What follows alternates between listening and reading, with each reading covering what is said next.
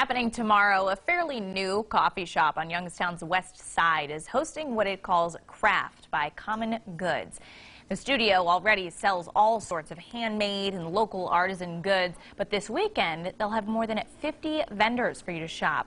The owner of Common Goods tells me she wants to create a sense of community for both entrepreneurs and for neighbors. There's enormous different types, just kind of how, like in Common Goods, there's everything from $12,000 tables to $3 socks. It's kind of the same way. We have somebody who does really great tie-dyeing for women, kids, and young adults. We have somebody who makes bagels, literally something for everybody.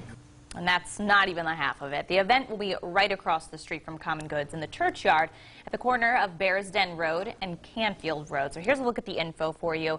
Craft by Common Goods, 11 to 4 tomorrow. It is free for everyone to go, and your coffee from Common Goods is 10% off. They'll have 50 vendors, all kinds, and this is the last summer market. There will be, however, another holiday market.